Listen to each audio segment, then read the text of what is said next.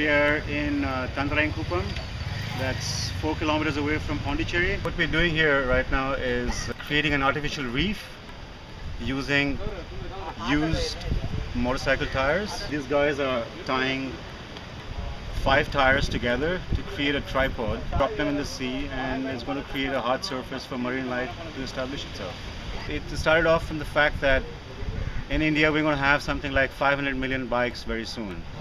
Let's take that every guy changes his tires once a year, that we're going to have 1 billion tires and we don't know what to do with them. I was just thinking how best to use these motorcycle tires because they can't be retread, they don't have any resale value. So the idea was to figure out a way to use them. That's when I got this idea that if we tie them together, we create these tripods and they can be used to create an artificial reef.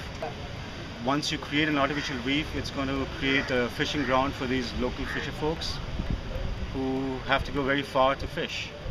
By dropping these about 2.5 kilometers from here, from the coast, they'll create a fishing spot for themselves. So we're going to use these posts to anchor our tripods.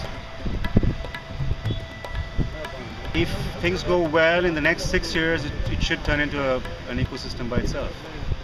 Every guy can start creating his or her own reef, and the fisher folks get to kind of have a sustainable source of income. Could even go scuba diving if the ecosystem picks up and it becomes a place where people can go and enjoy a dive.